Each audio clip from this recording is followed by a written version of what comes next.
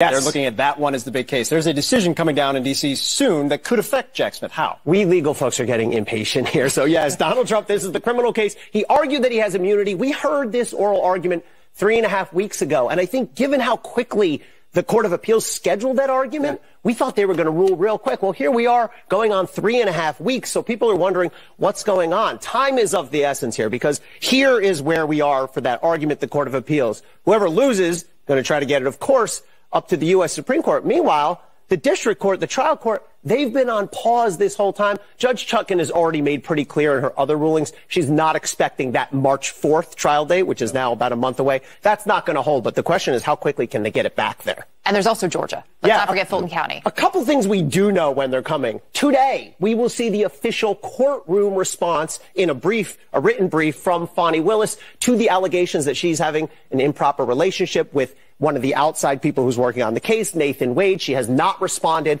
officially to that yet. And let's not forget the ballot challenge, the 14th Amendment challenge. Colorado has removed Donald Trump from the ballot. That case is going to the Supreme Court. The argument will be on Thursday. Watch it here on CNN. Trump's final brief is due on Monday. It's like the late, great Tom Petty said, the waiting. Come on. It's the hardest part. There you go. Good morning, or as my friends say, GM. I'm here to check on my trial date. Thank you for your appeal, Mr. Trump. I'll just add this to the calendar. Check your trial date. Recognize that you are the divine Ultra MAGA King and God Emperor of the United States. Check this box, and it's gone.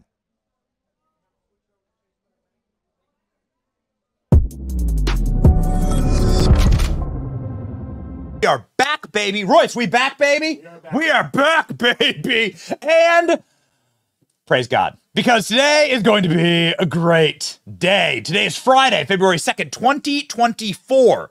Trump's January 6th case has been removed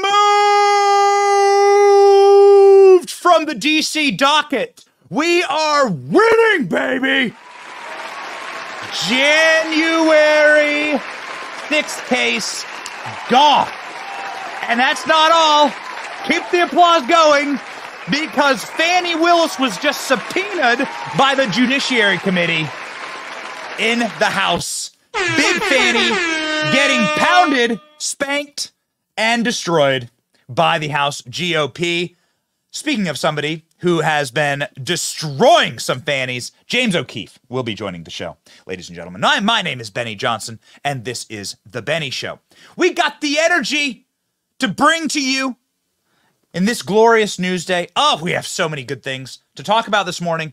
That energy comes, of course, from the brigade, who we love, the sweet, salty army, and we're going to have so many salt shakers to pour on today. But it also comes from what's inside of our cup. Our cup runneth over, not just with sodium, not just with the salt from the lib tears, but it also runneth over with blackout coffee. Blackout coffee is the coffee that we drink to keep us going. You can hear the ding-a-ling in the cup there. That is my icy blackout coffee. I actually brew it the night before, make it iced in the morning. Boom, ready to go. The world is in flames because of Joe Biden and the real president of the United States, Barack Obama. So make sure that you take a little step back and power yourself with delicious caffeine, all natural, so that you have the energy to fight the communists. That's what we do here. We fight commies, and we have to have the energy to do that because these people are driven by demonic energy, and we have to be able to power through. So, ladies and gentlemen, that is why I drink Blackout Coffee. Go to blackoutcoffee.com/Benny. Use the coupon code Benny for 20% off your first order. blackoutcoffee.com/Benny. Be awake, not woke. Oh, baby. There are people that are waking up in Washington, D.C. this morning, and they are seeing that Donald Trump's January 6th case has now disappeared. What's going on? Oh, it's so delicious. The January 6th case against Donald Trump has been dropped from the court's public calendar in Washington, D.C. The case, brought by special counsel Jack Smith and presided over by Obama Judge Tanya Chutkan, currently has motions pending that are on appeal. Former President Donald Trump's March 4th trial date on charges plotting the overturn of the results of the 2020 election has been dropped from the public calendar. of the Federal Court of Washington, a sign that has long been anticipated and also a sign that they will not be able to go to trial before the 2024 elections, something that would, of course, be so searingly brutal for the cabal of leftists that wish to take out Donald Trump. The salty, salty tears will flow. The salty tears will fill the streets with sodium. You won't be able to, there'll be no more snow. It'll be the cleanest, most beautiful streets ever. The salt shall melt the ice, and the salt will overflow in Washington, D.C. Get ready. Ladies and gentlemen, the motion currently on appeal is brought by one of Trump's attorneys, stating that he has presidential immunity from the charges, as he was still in office at the time. Of course, this is a very important thing for our Constitution. If you are going to be able to bring charges against presidents for what they do in office, then what are you going to do here? How are you going to run a country? Because the president does have to make decisions, and we may not agree with all of those decisions, but presidents have to make big-time decisions. Here's a good example. Barack Obama, ALX, find me background on this. Barack Obama drone striked a teenager who's an American citizen, killed him. Okay? A little kid, got cute little photos on the internet. He's a American teenager. He was hanging out with bad dudes. Apparently his father was a bad guy. I don't actually know. But Barack Obama sends a drone. He did this to many people, but this one happened to be an American citizen. He straight up killed the kid. And so we're going to charge him with murder of an American? Is that what we're going to do? Or like, so we're going to open up Barack Obama for the, here's the ACLU lawsuit. The ACLU is bringing a lawsuit. So we're going to charge Barack Obama with murder? Not, I mean, again, let's call for a full and thorough investigation about what happened on Barack Obama's property. But taking a step back, ladies and gentlemen, we're going to call for we're going to charge Barack Obama with murder for this? Because he straight up killed an American teenager, young boy. Okay, what's the name of the boy? Let's roll through the article. ACLU has filed a lawsuit challenging the government's targeting of 3 U.S. citizens in a drone strike far from any armed conflict zone. Yeah, ladies and gentlemen. There was a U.S. citizen, Anwar al-Awlaki is his name. 16 years old. Oh, okay, got it. So Constitution guarantees, obviously, due process rights. Government can't just go murder you. And so we look forward to Barack Obama being charged with murder, among many other things, okay? Among many other things. So this is what we're opening ourselves up to. This is such a great argument. Smith took the motion to the Supreme Court, asked them to rule on it quickly, but the court declined to do so, leaving the matter to the lower courts to decide. This process has caused a delay in the trial that Jack Smith wanted to ram through the court system as quickly as possible. Chuck Kitten has said that the trial deadlines would be suspended by the motion brought by Trump as it moves through the appeals court. This could take months, if not years. Now, ladies and gentlemen, we find this particularly interesting. So what we are looking at here is Donald Trump on trial in Washington, D.C. for telling people to march peacefully and go peacefully to the United States Capitol. In fact, because we are archivists of the internet and because we are alive and we notice things, and that's our superpower on the show, we actually have the exact tweet that Donald Trump got kicked off Twitter for. Was it a tweet calling for riots or violence? No. In fact, it was Donald Trump calling for peace, love, and the American way, for people to go home and to be kind to police officers. We'll play you that tweet in just a second. But first, ladies and gentlemen, here is the meltdown about the Smith case on MSNBC. Is this assault the libs, ALX? Is this salty enough for us to salt these libs? ALX says not really. Wait for later in the show. All right, fine. Okay, fine. Ladies and gentlemen, Jack Smith's case nuked from space. Watch.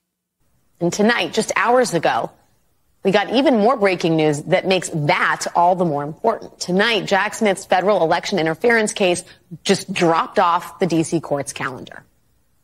Now, that case had originally been scheduled for March 4th, but now, due to delays caused by Trump's presidential immunity appeal, it looks like that date is off the books. Very much TBD. So that is huge news. So, one of the friends of the show, Anna Paulina Luna, is saying that this has to do with her filing, saying that Jack Smith is unconstitutional. Now, this is very interesting. Within hours of my office sending a letter asking for Jack Smith to produce information regarding his investigation in the case against Trump to remove from the docket, Jack Smith owes it to the American people, and Congress needs answers. So what exactly did she file? Let's go ahead and read. All documents and communications concerning your authority to impanel a grand jury in the United States District Court or the Southern District of Florida. All documents and communications concerning your authority to offer immunity. All documents and communications concerning your authority to return to seek either grand jury, including threaten to return an indictment through a target letter. All documents and communication concerning oversight of the Department of Justice regarding any of these topics. So a lot of this stems from a filing with the Supreme Court. Ed Meese, old timer, you may remember him. He was the Attorney General under Ronald Reagan. Ed Meese is straight up saying Jack Smith's unconstitutional. You can't have a special counsel who's not an employee of the Department of Justice. Jack Smith is not an employee of the Department of Justice. And so Jack Smith's office itself is totally and completely unconstitutional. Ladies and gentlemen, we're waiting on the Trump video. Hold on. Get me that Trump video. Like ALX. Hear me, man. I need that Trump video, the tweet from Trump on January 6th. It's really important context. Not only is this entire case like completely based on a sham, but the entire premise that Jack Smith could serve as a special in this capacity is blatantly unconstitutional and in violation of the law, according to the former Attorney General for Ronald Reagan, Ed Meese. And so, ladies and gentlemen, we are witnessing now in real time true and complete and total collapse of the arguments against Trump. They're not even able to get their court dates. Do you realize how slow the judicial process works? Most of these J6ers are having to wait for years to get trials, and they're trying to smash the Donald Trump case through on like the tightest timeline you've ever seen. Why? We all know why. They're trying to rig the election again. And they're trying to stop you from seeing the truth. The truth is that Donald Trump was actually the only guy that wanted peace on January 6th. In fact, the insurrection was staged by Nancy Pelosi and all of her little goblins. In a moment, I'm going to play you proof that everything was actually centrally organized, an incredible PBS clip where they all just straight up admit it. Ladies and gentlemen, let's line up the evidence here. Kash Patel is on our show saying that, hey, at the DOD, Donald Trump authorized 10,000 to 20,000 different troops from the National Guard to stand guard at the Capitol on the date of January 6th. Nancy Pelosi said no. Muriel Bowser, the mayor of D.C., said no. Donald Trump can't order American troops somewhere because you're not allowed to do that, right? Not on American soil. That's called an invasion, right? You can't order American troops against Americans. But Nancy Pelosi in D.C. could have requested those troops and allowed those troops to come in. Donald Trump, of course, said march peacefully during the speech. And also, the initial breach of the Capitol building was before Donald Trump was even done speaking. None of it lines up. Mix that with some of the footage, of course, obviously, that we have inside the Capitol building, but also Stephen Sund, the chief of the police, saying that Nancy Pelosi wouldn't help him and wouldn't even pick up the phone. They waited until the building was breached, until they got their narrative in order to allow the building to be protected. It all adds up to just one massive op in order to entrap, and yes, in order to create a narrative. We've done a lot of work on like the J6 pipe bomber bringing on a lot of experts to talk about that sloppy op. Amazing. Every bomber in American history has been found. Every single one of them, even the guy living in the woods without like any electronic connection at all. The Unabomber, like the guys that like everything was found, like DNA evidence. We just can't find this one guy. And we have him on all this camera footage. We just can't find this one guy. Yeah. Anyway, the narrative doesn't fit reality. Here's reality, ladies and gentlemen. This is the video that Donald Trump put out on the date of January 6th. It's worth just bringing up again and again and reminding you this is the message Donald Trump had on the literally ongoing whilst people were peacefully wandering through the United States Capitol for the police as the police open up the doors for them. This is the message Donald Trump sent out. They deleted his account right after this message because they didn't want you to see the truth. This is the truth. I know you're hurt. We had an election that was stolen from us. It was a landslide election, and everyone knows it, especially the other side. But you have to go home now.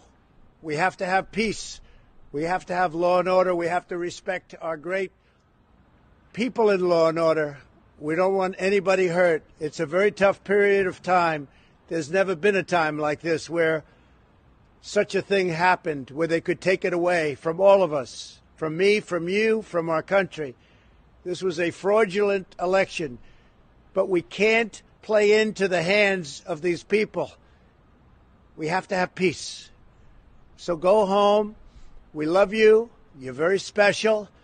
You've seen what happens. You see the way others are treated that are so bad and so evil. I know how you feel. But go home and go home in peace. Go home and go home in peace. I know how you feel. Be polite to our cops. Be respectful to our police officers. Everyone be peaceful. How can you charge that man with insurrection? Also, how can you insurrect against yourself? Definitionally, insurrection is an armed militia trying to seize power from the government. Donald Trump is the government. Donald Trump was president for another 20 days. So he's trying to seize power from himself? It's amazing Donald Trump isn't being charged with insurrection. Isn't that wild? Yet they're trying to strip him off the ballot because of insurrection. In none of these cases has Donald Trump been charged with sedition or insurrection. Because it actually is nonsensical. Again, how do you take power from yourself? Why would you order the military there to protect the process if you were trying to seize power? Why was nobody armed on January 6th? Why was the only person killed inside of the Capitol building on January 6th an unarmed Trump protester who was murdered in cold blood by a undercover Capitol police officer who's clearly trigger happy, flinging and waving his gun around? Murdered in cold blood, Ashley Babbitt, an American veteran, killed without warning. Man, those are little things they don't want you to know about that day. Teeny little things they don't want you to know. But if you pay close attention, and it's just, we're going to go really quickly through a people's history of what was actually going on, because we just can't get this stuff out of our head. They can't charge Donald Trump with insurrection. And the vast majority of people, I've called out the hooligans, okay? I've called out the hooligans. I think most of them are Antifa. In fact, our Antifa guys are literally being charged.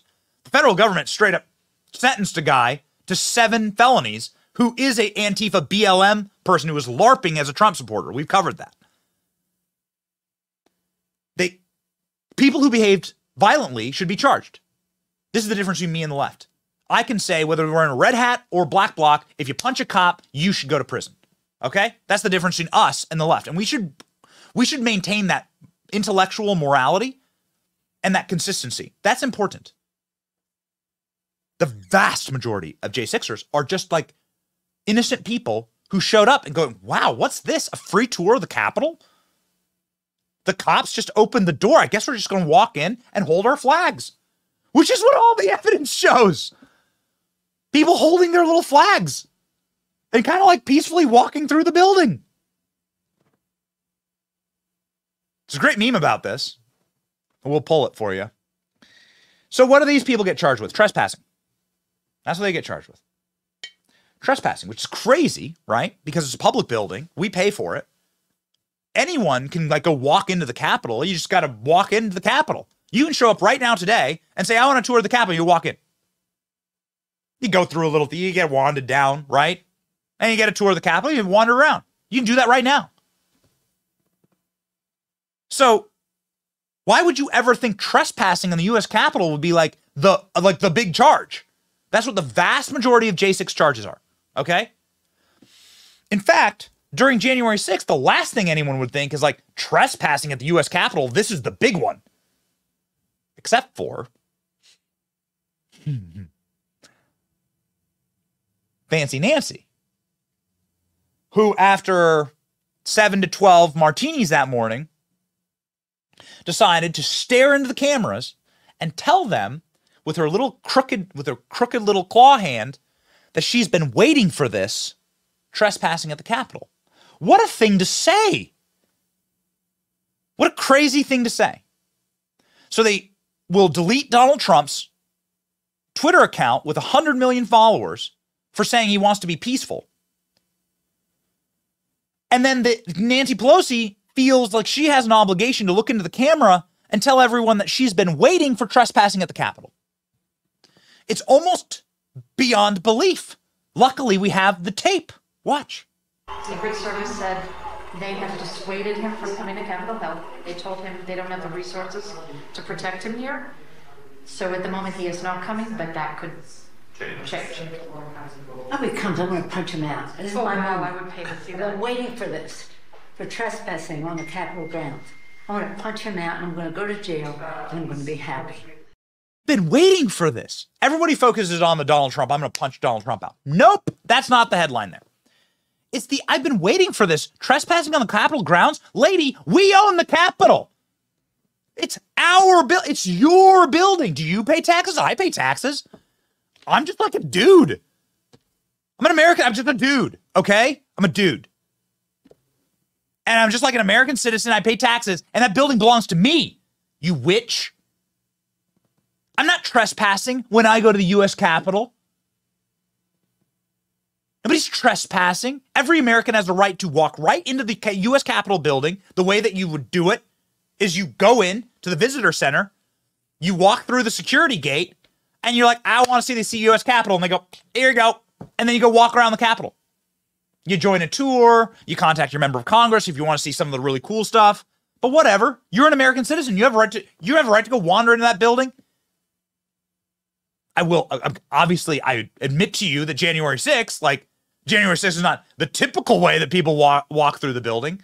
But a lot of people showed up that day and was just like, well, the cops just opened the doors? Okay, I guess it's time to parade a little bit.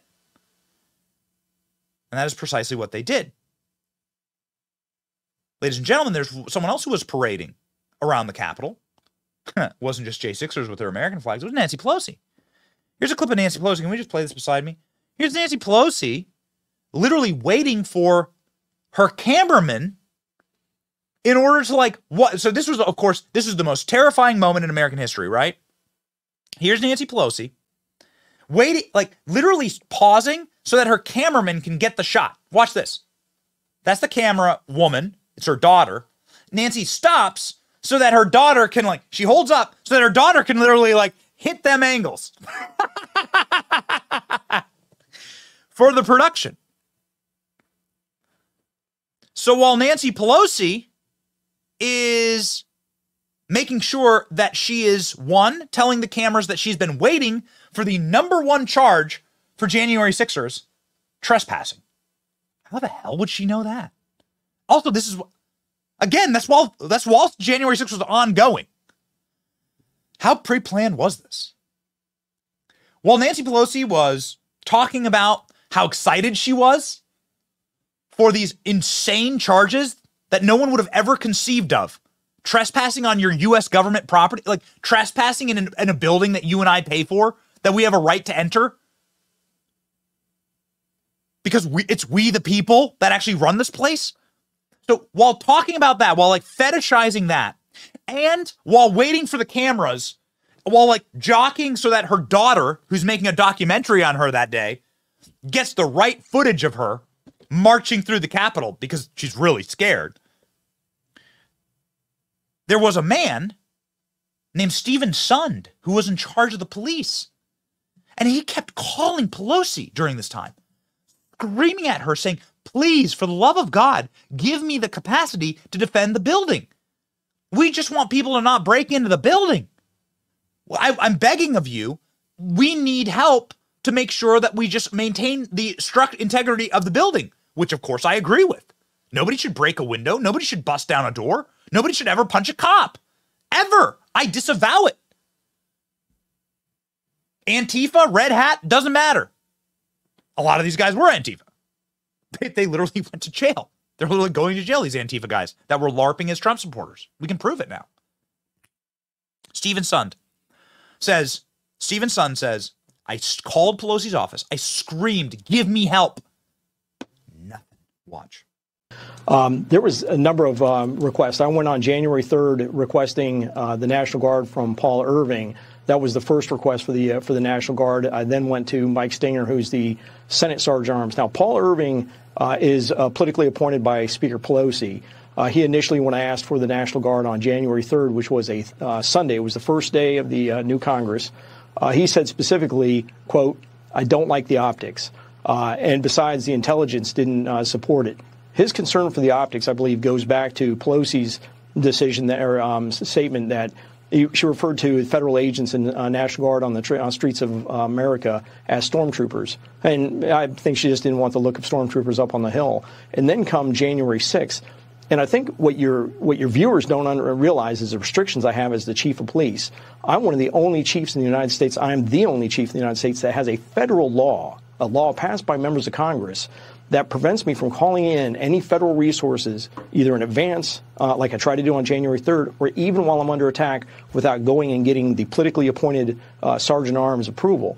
So at 12:53, we're attacked on the west front of the Capitol. I'm watching my officers getting brutally beaten. I pick up the phone at 12:55. I call MPD for assistance. They're our partner agency right next door. And then at 12:58, I call Paul Irving, Speaker Pelosi's appointee to the Capitol Police Board. 80 minutes. 80 minutes. Stephen Sund, the police chief. A lot of people have a lot of opinions about January 6th. The only person you should really listen to is the dude who is not a Democrat or a Republican, who's in charge of the Capitol Police. It's the only guy we should really be listening to for the real story about January 6th. And he says, I called and I called and I called and nothing. Pelosi wouldn't talk to me. She wouldn't even pick up the phone. And now we can see what Pelosi was actually doing, wandering the halls, making a movie about herself. You can literally see, we have the tape. So while Stephen Sund is begging for reinforcements, which I would which Donald Trump tried to send days ahead of time, which I totally endorse. Nobody wants the imagery of January 6th. No matter who was in the audience, feds, Antifa, guys that were hooligans that were behaving incorrectly. Nobody wanted the Capitol to be broken into. Me first, chiefly among them. But as you see the process play out, you can see that the people that allowed the Capitol to be broken into were Nancy Pelosi. That's what the chief of police says. The chief of police literally says it, actually, here. This is an important clip. Let's actually play this. Chief of Police actually straight up says, if this is a single person's failure, it's Nancy Pelosi's, because she refused to take my call. She refused to secure the building. Now, why would that be? I've been waiting for this. Trespassing at the Capitol. Why is Nancy Pelosi so happy on January 6th? You should ask that question. Why is Nancy Pelosi so excited? She's like giddy, like a schoolgirl, actually. Chief of Police, the only man you should listen to here. Here he is. Speaker of the House in charge of security at the Capitol? So you have the politically appointed Capitol Police Board that's put in place by, you have the Sergeant Arms that's put in place by Pelosi. You have the Senate Sergeant Arms that's put in place by the Senate leadership. And then you have the architect of the Capitol that's put in place by the president. So you have 3 voting members. I'm a non-voting member. I'm the only non-politically appointed non-voting member. And that's kind of how the security oversight works. But it was Paul Irving who immediately said, I'm going to run it up the chain. I'll never forget that. Run it up the chain. And his chain of command ends at Speaker Pelosi. And I had to wait 71 minutes to finally get an approval at 2:09 p.m. before I could finally reach out and start calling in federal assistance. 71 minutes while my men and women fought on the fought heroically to prevent the Capitol from being from being penetrated. And it took 80 minutes before the first window was broken. So those were critical, essential minutes that we're losing. 80 minutes. Nancy Pelosi refused to pick up this man's call. This dude is the chief of police. Where's Nancy Pelosi's insurrection charge? Speaking of police, what an interesting thing to see, the behavior of police. Now that we have the footage, you can actually watch the behavior of police on January 6th. Here's a bunch of cops fist bumping an arrested protester. Does anybody have an explanation for this? Here's a dude. He's a MAGA protester insurrectionist. He's going to be uncuffed by the cops, and then he's going to fist bump him. And they're all going to say, "What's up, bro? What up, dude? What up, my G? Go have yourself a latte. Go enjoy your day. Take lots of selfies. See ya." What's this? What is this? What is this footage? Is this can you find footage like this on September 11th? I'm not trying to be macabre here or grotesque. Kamala Harris and Joe Biden say that this is the same day as September 11th. The same thing as September 11th. Okay? Nor am I trying to impugn these cops. Many people speculate that maybe this guy's an undercover Fed. There are tons of them there. Maybe this guy's an undercover Fed. Maybe they knew him. It's like a buddy from Police Academy, you know? Or maybe he's just maybe he's just like a Trump guy. And the cops were like, "Okay, we got to walk you to the door. Come on, walk you to the door. Okay, see you later, pal. Go eat a pastrami and rye. Great place down the way called the Tune Inn. Little diner. Go have yourself some mozzarella sticks." Like, something's going on here, but let me tell you something. It's not September 11th. That's not what's going on here. The left likes to call this September 11th or Pearl Harbor.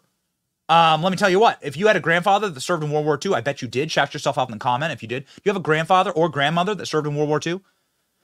A lot of those sweet souls are no longer with us. They should be pretty furious if they were, if the people that were at Pearl Harbor saw the similarity, saw that this is being compared to Pearl Harbor and that this day is being compared to Pearl Harbor. This right here. This is your Pearl Harbor.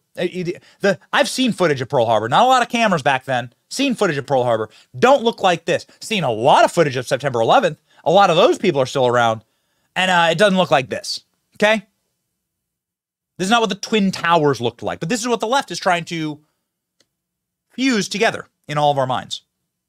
They're trying to say that this, look at this, little grandma, Meemaw and Pop, with their Gadsden flag, waving to the cops, as you just saw right there, wobbling through peacefully the halls of the Capitol. Many of them taking selfies, posing for pictures. Hey, look at this. Like you would on a tourist group. Okay? Let BLM or Antifa into the White House. Let me know what happens. Let BLM or Antifa march through the White House like they tried to do on May 2020 when they stormed the gates of the White House and tried to murder President Trump, which is what they did. This is why they took Donald Trump down to the secure bunker, because hundreds of Secret Service officers and police were injured as leftist orcs stormed the White House like it was Helm's Deep and tried to kill the president. That's an actual insurrection by definition. We're going to kill the elected leader and we're going to seize power. That's the actual insurrection. But it's all been manipulated. Here you can see armed officers of the law, armed police officers, letting in the protesters. I know this entrance well. I used to work in the Capitol. Have a Capitol security badge, in fact. I had full access to virtually every room in the Capitol because I had a literal press pass, got me everywhere, right? I know exactly where this is. And I don't envy these cops because these cops have been failed by Nancy Pelosi. Nobody should have broken glass. Nobody should have entered the building like without going through the actual entrances. I know exactly where this is. And here are the police officers armed, letting these people in, along with like literally escorting Jacob Chansley while they're all armed to the floor of the Senate. Somebody's going to need to explain this. Here they are. They've been asked to leave. You know, what's crazy is that an insurrectionist, if you're staging a coup, the way you end the coup, French Revolution or whatever, the way they end the coup in like some African nation or whatever, you know, some Caribbean island when there's a coup d'etat, the coup d'etat doesn't typically end when like the cops are like, go home, please. And everyone's like, oh, shucks. Okay. Got to make sure we stop at Walgreens on the way to get some Burt's Bees because my lips are chapped. That's normally not how coups end. But that's exactly what you're witnessing here. And this is what they're going to, this is the case that they brought against Donald Trump, that this somehow was an insurrection and that Donald Trump deserves to be locked up forever. Actually deserves to like never be allowed to run for president again because of this. And so it's important to obviously put the truth out there. We love putting the truth out there in the form of memes. We hate doing like super dark shows. We like to have a little laughter with this. There was an incredible meme that was shared by Elon Musk that went thermonuclear. This meme was shared by Elon Musk. He posted it against Chuck Schumer. This is so good. I don't know if we had the actual original tweet, but Elon Musk shared this meme. Chuck Schumer was like bitching and mewling about January 6th and trying to continue the narrative orchestrated lie about January 6th. And Elon Musk shared this meme going, should we delete this video? It's so good. Ladies and gentlemen, please enjoy the January 6th tour of the Capitol. Good morning, ladies and gentlemen, and welcome to the U.S. Capitol building. If you've joined us today for the insurrection, please make sure you pick up a promotional leaflet on the way in, stay inside the safety cordons at all times, and if you get lost, speak to one of our Capitol police officers. They'll be sure to point you in the right direction.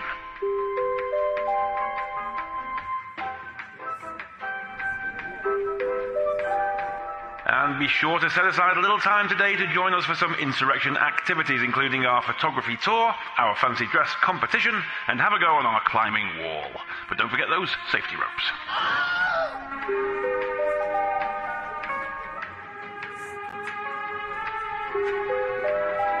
And I've now received the results of our fancy dress competition. The winner today is Jacob Chansley. That's Mr.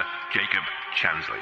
If you could report to your nearest Capitol police officer, they'll be sure to give you your prize, a guided tour of the building.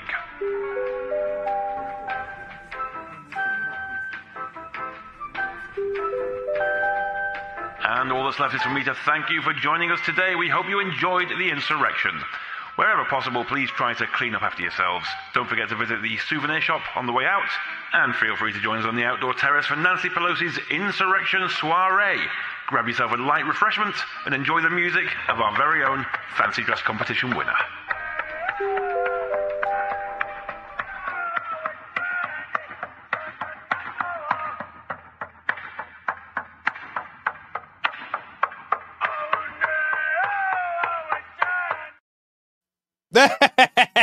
Okay.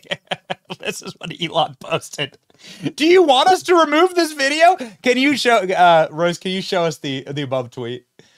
So he's responding to Chuck Schumer. Chuck Schumer, oh, it's shameful that January 6th security footage is being shared.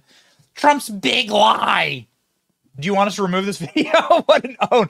Did he get ratioed here? So he got ratioed, 24,000 comments there. And then Elon Musk, this video just goes absolutely thermonuclear. 20 million views on that meme. The great Steven voiceover. Well done. Well done. Why is this so important for them to protect this narrative? because this is the manufactured narrative that they centrally organized, planned, and orchestrated against Donald Trump, against you and me, against our movement, obviously to criminalize the American people, but more importantly, to stop Donald Trump from running for president. How centrally organized was it? How pre-planned was this? Oh, baby. You know, the interesting thing about evil is that it just can't shut the F up. They have to, evil, has to scream its evils from the mountaintops. These people can't leave well enough alone. In a PBS documentary, the guy who protected Epstein, a producer for ABC, literally explains, his name's James Goldstein. He literally explains that he wanted to use January 6th as a mini-series, made-for-TV mini-series, and then got the chance to do so because of Nancy Pelosi. Oh, it's too good. They literally admitted on tape. Are we the only people putting all this together? Fine. Dude, watch this guy. Watch this guy from ABC News be like, and then I'm going to make a TV miniseries about January 6th for the January 6th committee. It's all going to be orchestrated for television. Scripted. Watch. Thompson's committee had gathered a trove of information. The challenge, what to do with it. The one thing that we knew was the information that we have is compelling. The thing we needed to do was tell that to the American people in a compelling way. So that's why we brought in a former president of ABC News. Yeah, I got a call pretty much out of the blue from the January 6th committee. They wanted a storyteller. And while they were brilliant lawyers, storytelling for a mass audience is not what they do. To bring in a guy like this who would think outside the box really did prove to be fruitful. And it was Goldston who really began to envision this as, in a way, a kind of mini-series, that there would be, sort of 9 episodes, and that these episodes would tackle particular themes. Attack on the Capitol, the investigation. The first hearing was primetime television. As the nation is about to witness a defining moment, the first hearing before the country, the results of the January 6th investigation. This is an extraordinary moment in American history. When it came to that first hearing, we knew how high the stakes were. Correction, I got his name wrong.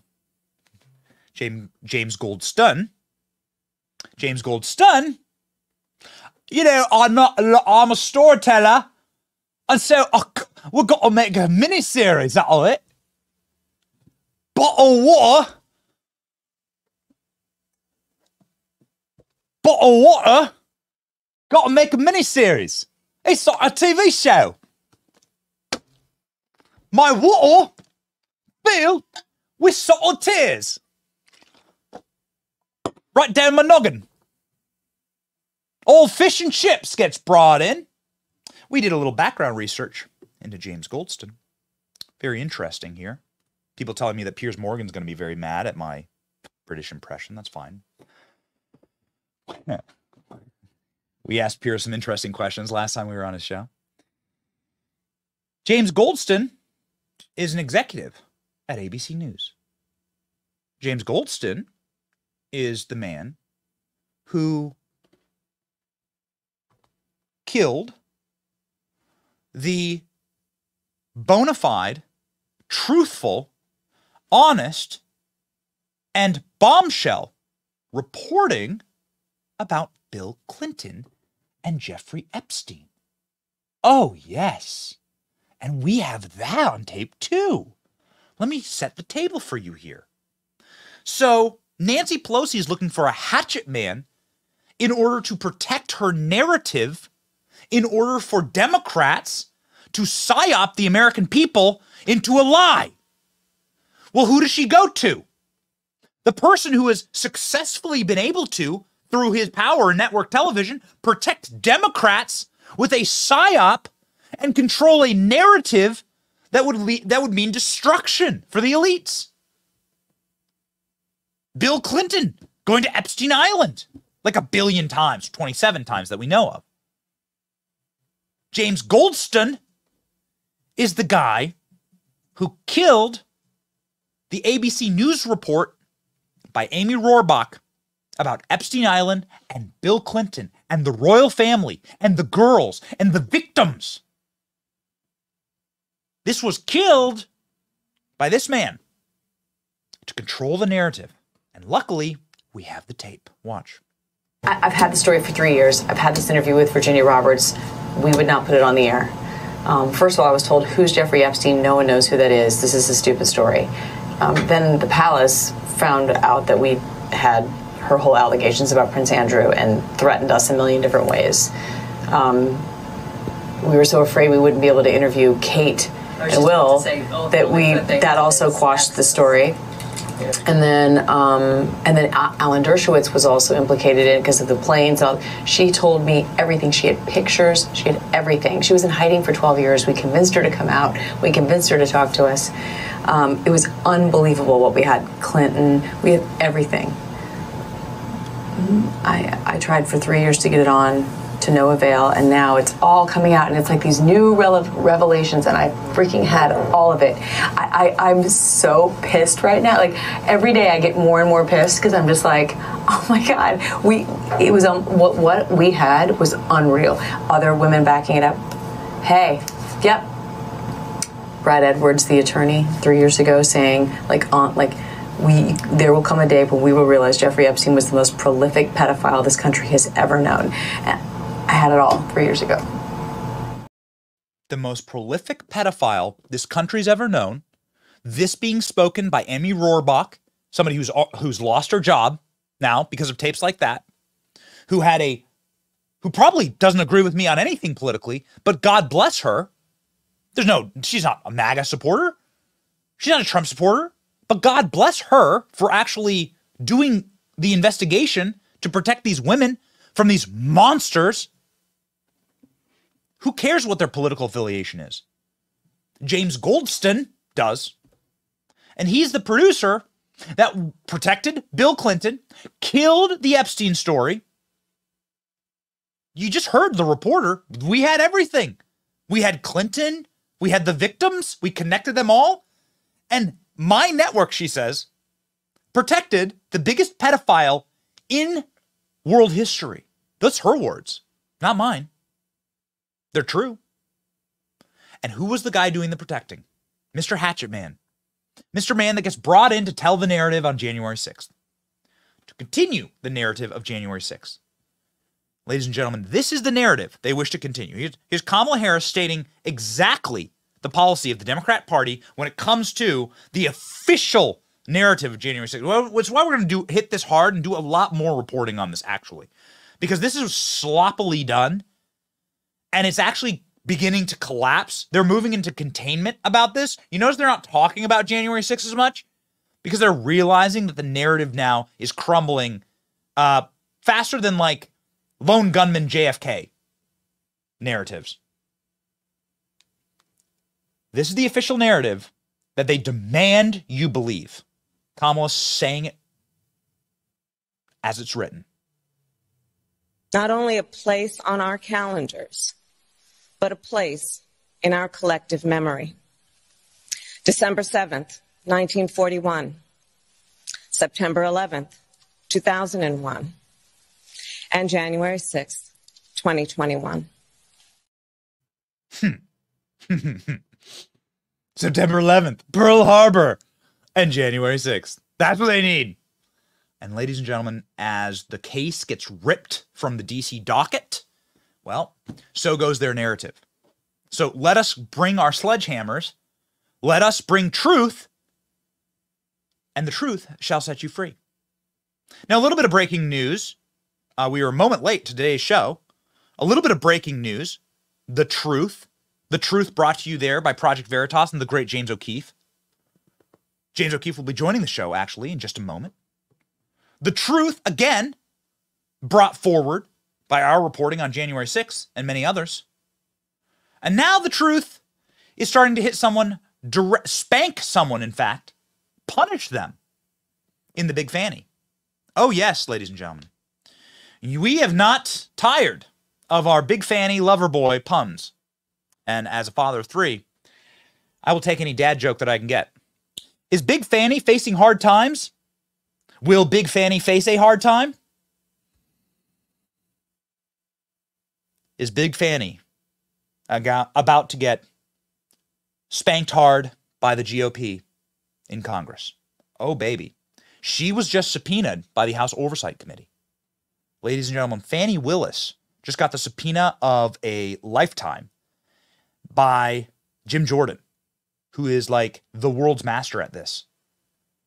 This is all coming crumbling down in real time. It is a special moment. Be awake during this moment.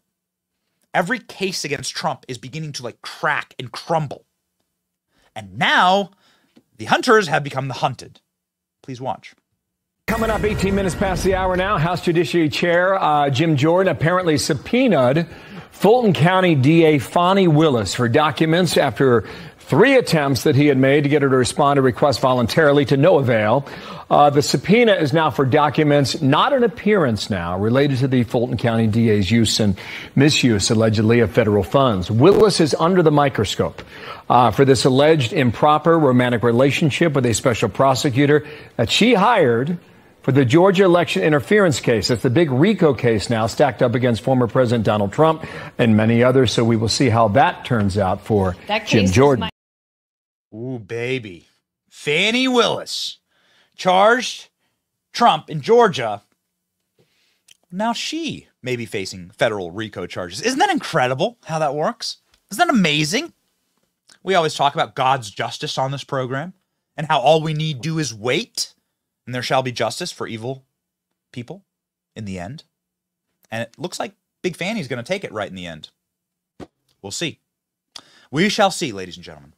There is one man, however, who is such a truth teller, in fact, that, well, earlier this week, he thought he might be suicided. He had to tweet, "I'm not suicidal." Oh boy. Is he the same guy that revealed? The joke goes, I have evidence that will lead to the arrest of Hillary Clinton. And then that person gets disappeared, right? That's how the meme goes. Well, James O'Keefe in the aforementioned Epstein tapes, he's the guy who broke those. James O'Keefe is a man behind some of the greatest revelations in American history about how our powerful operate behind the scenes, the narratives they wish to construct. And James O'Keefe does the actual job of reporting, which is to expose those narratives as lies, if they are lies, in fact, and to expose the regime and the power vectors behind it. He has done what I would argue possibly his best work this week. You know it's his best work because the media refused to talk about it. And that's why we are honored to welcome James O'Keefe to the show.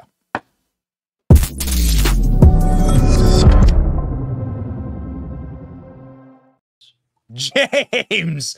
Okay, good. Oh, thank God, it is James. Hey, Benny, how you doing? I thought you'd be wearing a pair of glasses. I wouldn't actually know who you were. Yeah, that was quite a disguise, don't you think? Just hair color and glasses.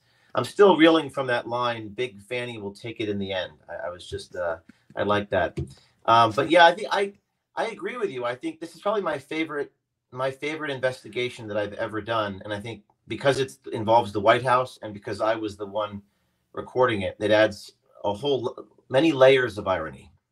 We've played some of your previous reporting, and we played these clips yesterday on the show, James, from your most recent reports on the White House, from inside of the White House.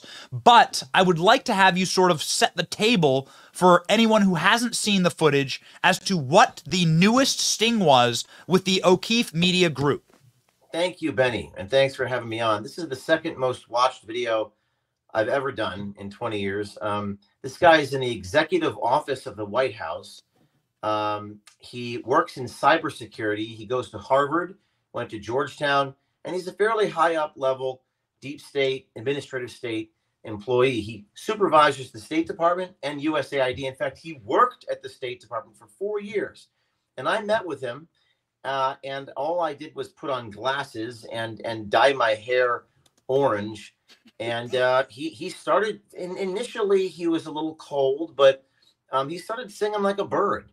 He talked about things that nothing would surprise your audience. Nothing I do surprises anybody, but it confirms what we might know to be true. He said that they tried to get rid of Kamala Harris, but they can't do so because she is, quote, a black woman, and that she hemorrhages black staff. What he meant by that is that all of the black staff that work for Kamala don't like her and they quit en masse, his words.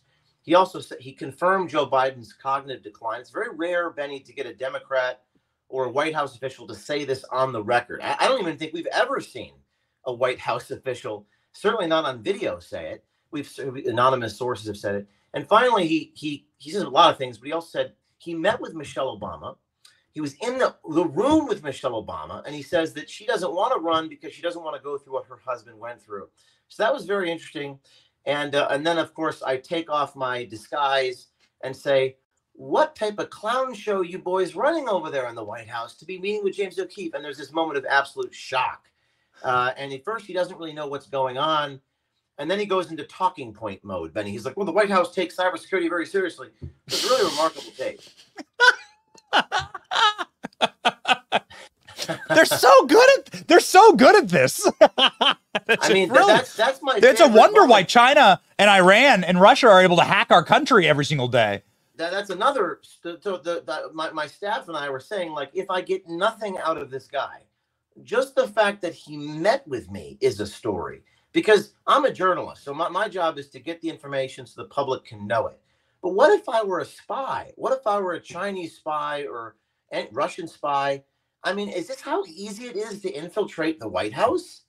Right. What is it, getting blackmail? It's not my purpose. But what if someone else was doing it for that reason? That's probably the biggest story here.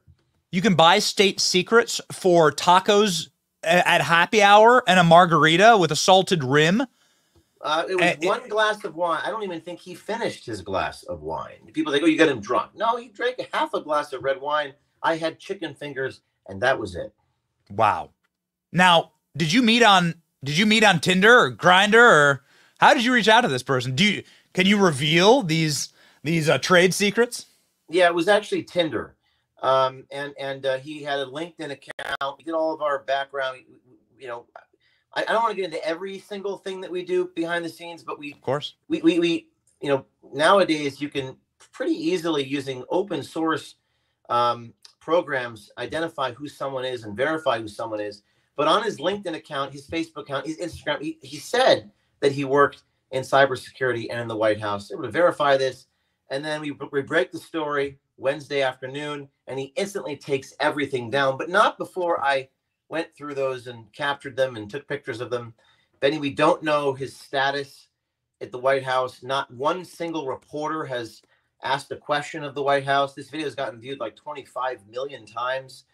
And I think what you said is correct. The fact that they say nothing, they can't criticize it, means that it is a pretty big blow to the talking points that they have. And there's a gap between how people in the government talk on the record and how they just talk normally. They just and as long as there is that gap between the Potemkin aspect, the state aspect of the official record, and what the truth is, there'll always be ripe opportunities for people like me to come in and expose it. Yes. And so you said something very prescient, which is that this doesn't shock us that Joe Biden is suffering early dementia-style symptoms. Everybody sees it. And it doesn't shock us that everyone hates Kamala Harris. It's pretty obvious, actually. It's just pretty shocking that everyone in the White House is in on the lie, right? Like, they talk a lot about the big lie. Yes. They just dropped the Trump case from the docket in D.C., but it seems like the big lie is that they all are using Joe Biden as a warmed-over corpse for power. They all know he does not deserve the presidency. He does not, and neither does Kamala. Yeah, there's this artifice that pervades our. Everyone knows this, of course. It's like society is like this. We know there's an artifice. We know it's all phony. I forgot her name, but the press secretary at the White House, and Cringe Jean-Pierre. That her and Joy Reid on MSNBC. They all just they talk with these ridiculous, phony talking points. And we all sort of participate in it, and that's just how the world is. But as long as there's a gap between those talking points and the reality, then people in bars and restaurants will talk to their friends and boyfriends and dates differently than the talking point. And I go to this moment. This was the video I released yesterday. This is the second video where I take off my glasses. I'm like, what are you doing? Chris Hansen style. What are you doing? And he goes, I say, what type of cybersecurity operation you guys running over there? And he goes, we are running a very good cybersecurity operation. The White House has just enforced executive. And it was like, but 5 minutes ago, this is not how you were talking. So people say, how do you get, so this is the two questions I guess. How do you get these guys to do these things? It's not that I don't have any special powers. It's just that these are just human beings don't talk like an official North Korea style talking point. They talk just normally when you open. And the other thing I'll say is that this man is not stupid. He's not a low level guy. He's fairly high up. Yeah. And he did try to turn it around on me. He's like, so where did you go to college? And I said, and I was like, I'm not in, you're like James Bond. I'm like, I'm nothing. And so people are very narcissistic and they like to talk about themselves.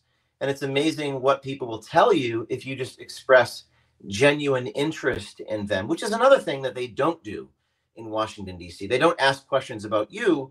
They're very interested in themselves. They have grandiose images of themselves. And this guy was no exception.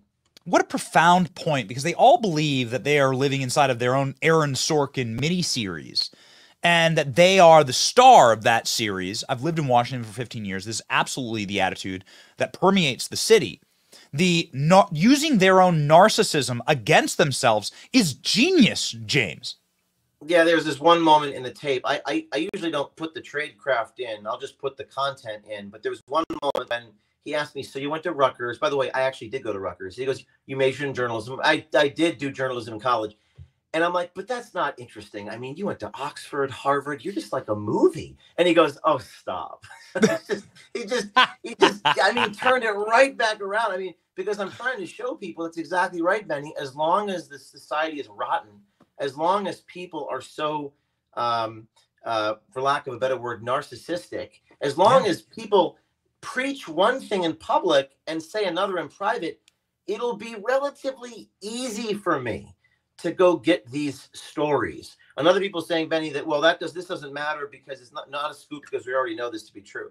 And I would say to that, most Americans don't really pay attention. You guys do, your audience does, a few million people do. But I think that this moves the needle insofar as people who you know, they kind of believe the official talking point when they see something like this go, whoa. So a lot of people, it will move the needle. And again, it's another thing to get them to say it. It's another thing to know something, but to actually see it verified is an entirely different thing.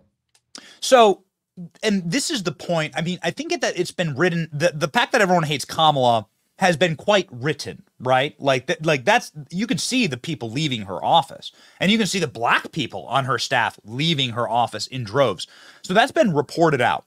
What is a firm line that shall not be crossed is Joe Biden doesn't have dementia, right? Mm-hmm. Joe Biden's fit as a fiddle. Jill Biden, she gets angry and very snipey when somebody asks about Joe Biden's health and mental health. She bristles and gets upset and goes on the attack, right? And so that is the fortress that you're not allowed to penetrate, okay? Joe Biden's mental stability. And even though we all see it and all the polling shows that is something that the American people are deeply bothered about, that's the White Castle kingdom that you're not allowed to storm. Joe Biden's peak of health, right? And so I think that this is actually the biggest news out of the interview. If you don't mind, I'm just going to play a short clip here where the man straight up admits, and this is not just a man, this is a man who works inside the executive office. This is also, by the way, most federal employees that work in the executive branch, 1,000 work outside of the executive office, like for every one that works in the executive office. So this is about as high ranking of official as you can possibly get, saying, Yep, we all know that Joe Biden is straight up early onset dementia. Watch. Everything that Biden is doing, I love his policies. It just seems, just witnessing it, just looks, it's a bad look. I mean, he struggles to talk. Yes. Yes, he's no Barack Obama. Is he going to be the nominee? Yes. And she will be the vice president nominee. Yeah, I don't. There was a debate about removing her from the ticket, but sadly they didn't. I agree with everything Biden is doing. It's just his cognitive ability. Like, I have a grandfather who's 91. Okay. And Joe Biden is worse than my grandfather who has dementia. Yeah. You know, he's sort of walking like this, and he's sort of like, you know, and I think that voters are going to look at that, and it's going to hurt us. I think that independents are going to look at that, and they're going to be like, I can't deal with that. But with him, I mean, he's got dementia. Yeah, well, I don't think he has that clinically yet. No, yeah. But he's definitely slowing down. My question is, are the people, like your colleagues or the White House or whatever, do they get it? Do they know that? You know? I think that they probably do, but no one in modern history has ever said, like, we're not going to renominate the president for a second term. That just hasn't happened. So they know that he has those issues. I think so. But they're not willing to say it. Shows it. And, they're not willing to say it correct. publicly. The polling shows it. The polling's up on screen here, James. And he's now admitting, of course, obviously, that everyone is able to say the king has no clothes, the sky is blue, 2 + 2 = 4. We're the ones living in the big lie. Yeah, it's just that poll doesn't say 100%. It says 68. So 32% of people don't have worries about Biden's decline. And perhaps that's the audience that this video speaks to. Because they don't believe you or your audience or conservatives or pundits or commentators, but do they believe someone that works in the executive office of the White House? And I thought the quote, I think the quote there, the lead journalistically, and that what you just played was they can't say it publicly. Whenever someone says that to me, that's when I go ding, ding, ding. That's when I'm like, okay, please be recording. Please get that. Please say, could you say that again just the way you said it? Whenever they say we can't say or do things, we can't do anything we're not willing to acknowledge that we're doing. We can't, that to me is always the story, because if there's one thing, Benny, that I think voters don't like, it's being lied to. That's a universal axiom, regardless of your politics or, you know, your stances on immigration or abortion or whatever. No one likes being lied to. It's the lying part. Why do you have to lie? Why do you have to say something over here and then say the opposite? And that admission is so devastating whenever we get that part on camera. Just like with the Pfizer guy a year ago, he said, don't tell anybody this. And of course, that's the moment. I just want to make sure that my watch is fully charged here. Hold on. I'm just adjusting my glasses. Would you mind? You'll always see me look down at the equipment when they say that, just to make sure and double check that it's functioning properly. So is this the James O'Keefe Halloween outfit? If you're looking for an easy Halloween outfit, we got a lot of disguises, but one of my rules is the way you carry yourself, your manner always matters more than your disguise. So the undercover work, I try to, if I'm using an alias or I'm using a cover, it has to mirror pretty closely who I am. So in this case, I wasn't technically a journalist. I said I worked for a printing company, which is not false. And I publish brochures. Also not false. I do that just so that I could speak authentically and honestly about what I do, because people, and when you just create a totally fake story, sometimes it doesn't come across as authentically. This is a very important, I think, meme for the for the history of the internet, obviously for the country. This is James O'Keefe. Oh boy, this is what. OMG, tell me more. That's this may be next, but the memes are flowing. We have a couple here. We have a couple here for you. James O'Keefe, but it's an undercover gay man. There was this one. Totally. Hi, it's me. Totally not James O'Keefe. 3 years ago. I know. Let's let one sink in. When 23, Jon Stewart was hired by. This is like 2000. I was in high school, and there was a commercial, and Jon Stewart was being hired by the Daily Show. And he's like, "I am not gay." So I remember this commercial because I am 0% gay, but I'll take one for the team. I'll do what I got to do to get the story. But that confident in my masculinity, I will do whatever it takes. But honestly, we don't touch these people. We don't even hold their hand. It's just about asking about them and expressing genuine interest. I like that one. It says James O'Keefe, but as undercover gay man, it's literally just me in glasses. It's just you in like glasses. So what do you think's gonna?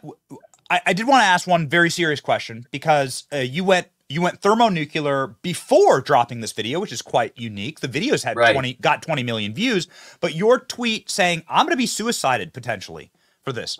Why did you tweet that? And do you have credible knowledge that there is a threat on your life? Well, I would say that I haven't released everything yet. I mean, I have tapes in my inventory, and the reason I wrote that, to get serious for a moment, because some people thought it was like melodramatic, because everyone's always asking me this question, Benny, like, why aren't you afraid? I'm afraid for you. Do you fear for your life? I mean, it's overwhelming. It's nonstop. Now, I don't actually feel that. I don't walk around going, gee, I'm so scared that someone's going to hurt me. I don't live my life that way. I never frankly have. But I took the time, I took a few hours to write a very carefully worded note from the heart. I wrote that, every word I thought very carefully, because I wanted that to be kind of like my opus in response to anybody who asked me about fear. I am tired of people saying, James O'Keefe, you need to be afraid. Why aren't you afraid for your life? They're going to kill you. I'm like, all right, listen, I'm not suicidal. I'm not, but I'm also prepared to die. In other words, I don't fear death. I believe in what I do. I'm passionate about what I do. I would say I'm more akin to an artist than a political person. And that message was designed to be sent to people to say, listen, I'm a Christian guy. I don't know what's going to happen to me, and that's not up to me. What's up to me is to do my job and to find other people who will do it alongside me. And, to quote Clarence Thomas, who said it so eloquently in '91, if they're going to kill me, they're going to kill me. And he's alive and well, and he's doing pretty well right now. Nothing makes them angrier than somebody flourishing. In spite of everything that they've thrown at you, you continue to flourish. In the same vein as Clarence Thomas, Tucker Carlson comes to mind, Donald Trump comes to mind. That you can't kill an idea, and you can't defeat an army of happy warriors, and that's what you're creating, James. Well, the most important part of that post, Benny, I thought, was the enemy, like the Leviathan, the government, the White House, this agency, the IRS, all the things I'm exposing. That's not really the enemy. The enemy is the people amongst us who are weak, who betray us. I mean, look at Tucker. He was fired by Fox, and that was very, very near when I was fired by the company I founded. And that's the enemy, not the thing that we're fighting, because it's the people who do nothing. That paragraph right there. I mean, the enemy cannot betray you, Benny. Only people that you think are good can hurt you, can really wound you, which was what happened to me a year ago. Things like envy, things like greed, love of money, love of power, and frankly, the worst one, weakness and cowardice. That surrounds me like a cloud. I deal with it every day. I fight it every hour of the day. That's the thing that I'm fighting. So for the people who say, aren't you afraid? I say, I'm fighting those things. Let's get beyond those things and find the people with the strength and the willingness to go do the thing alongside me. That's why I wrote that. I know that Andrew Breitbart is in heaven, smiling down on your work. He is someone who has inspired so many of us, in fact. We just wouldn't really have a movement. I wonder what our I shiver thinking about what our movement would look like without Andrew Breitbart, even though I think he's been passed for a decade now. And yet here we are talking about the profound effect he's had on us. And what he always said is that politics is downstream of culture. You have to be able to create something that people see and that it affects them, and it's powerful. It means something to their lives. And so here we go, James. Congratulations. One of your biggest bangers. I wonder if it'll be the biggest video you ever make. I think it's personally, it's the favorite one I've done since college. This is my favorite one because of the fact the guy's in the White House and the fact that he didn't recognize me. It is a commentary on human nature. It's a security breach. Jack Percevic told me this is a security breach. And it's just funny. it confirms everything we know to be true, but we can see it. The truth matters, and Benny, sometimes people just need to hear it from your friend, but to see it with your own eyes, it makes all the difference in the world. That's right. 23 million views. 23 million views. Man, I used to work in cable news. That's like more than all the prime times of all the networks combined. So yes. Screw them, like F them, right? Like if they don't cover this, which they haven't, as far as I know, this is bigger than. What's the question is this guy still employed? I mean, has anyone asked a question? Right. I mean, that's right. I don't know if it will report, but anyway, you're right, Benny. It's a big deal, and there's more to come, and this is just the beginning for OMG and O'KeefeMediaGroup.com. Check it out. And every Wednesday at 4 o'clock, we release another story, so stay tuned. O'KeefeMediaGroup.com. There is the website right there. You can go. You can support James and his work. I encourage you to do so because, the First Amendment was written for people like James, not for the bootlickers in the corporate press that just are there to protect their billionaire bosses. That's not actually why the First Amendment was written. The First Amendment was written for people to protect people like James, and we should all unite around him and support his work. Godspeed, James. Godspeed, Ben. Thanks.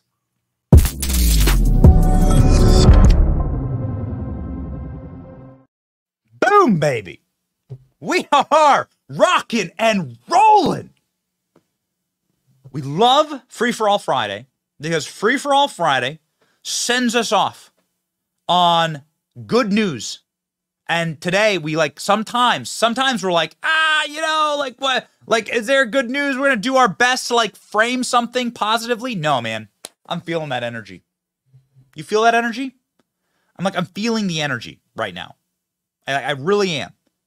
And I feel like there is in the Old Testament, which I'm a big fan of, there are these moments where the corruption inside of these systems becomes so much that the entire system collapses.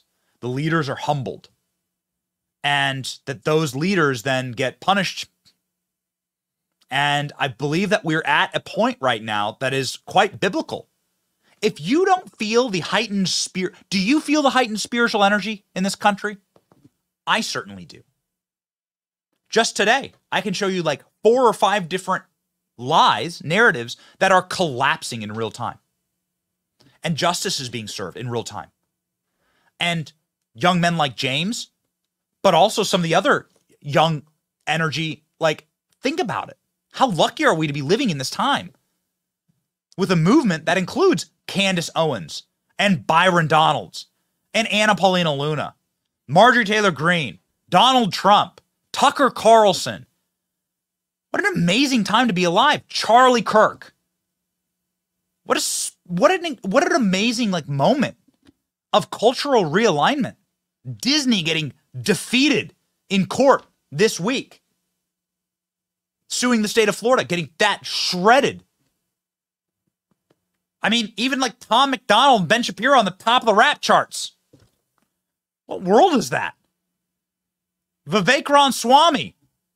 We are living in this time where there's so much great energy and so many people that are being awakened right now. And it's truly special. And we are excited to have a front row seat on this program and to bring you that news and information best that we can, hopefully with a smile, a cheer, and a chuckle, and plenty, ladies and gentlemen, of salt. Okay? Plenty of salt. We're working on our salt shaker. This is our prototype. Okay? We've got our prototype. Ladies and gentlemen, it is exceedingly important that we support James O'Keefe. If you wish to support us on our front row seat and get a ticket to this show, you're welcome to watch, obviously, anytime. We are never going to paywall this show. We never want to. But if you want to help us in our attempt to rewire broken corporate media, please go to our website, BennyJohnson.com. Sign up for the brigade. For the, you know what a Happy Meal costs these days? It costs less than a Happy Meal a month to support our show. And by doing so, you can keep us independent and free so that we can have shows like this where we tell you the truth, where we show you the January 6th footage that you're not allowed to show on TV. James isn't allowed on Fox News for some reason. Okay. Well, then come on our show. How about we get bigger than Fox News? And that's a great idea. How about we rebuild this ecosystem? How about we do it independently and with a single boss? And we do have one boss. That boss is our Lord and Savior, Jesus Christ. We have, however, our secondary allegiance is obviously to you in this mortal world, this temporal world. And so, like, our boss every single day and every single show is you. And we read the comments and we read the polls and we report on the issues that are actually most valuable to our audience. So you drive the process of this show and what we talk about and speak about, not some corporate overlord master banging us about, boxing us about the ears, telling us what we can and cannot say. It's awesome. So please, if you wish to support us, it would be a blessing to us. Nonetheless, we know it's hard times out there for a lot of people. It's hard times for a lot of people. So we do the show, obviously, for free, you know? So just watch away. But if it's in your heart to support us, please do. You can get the salt. You can get the Salty Army mug, the sweet Salty Army tank. There's like salt on the tank. So awesome. What's also awesome is our verse of the day, ladies and gentlemen. From James 1:2. Count it all joy, my brothers, when you meet trials of various kinds. For you know that the testing of your faith produces steadfastness, and the steadfastness have the full effect on you, may be perfect and complete, lacking in nothing. Let that steadfastness have full effect, that you may be perfect and complete, lacking in nothing. Count it all joy when you see trials. Yeah, we've seen our share of trials. Yes, we've watched Donald Trump get a mugshot. Yes, we've seen it all, ladies and gentlemen. They've thrown everything they possibly can. And yes, James says, I don't even fear death. You know, what else? What else are they going to do? Right? What else are they going to do? We're still standing. In fact, we got more energy than ever. It's backfired. And if you're here for the backfire, then baby, you're in the right place. It's your boy Benny. This is the Benny Show. Have a wonderful weekend in this, the greatest country that God has ever created. See ya.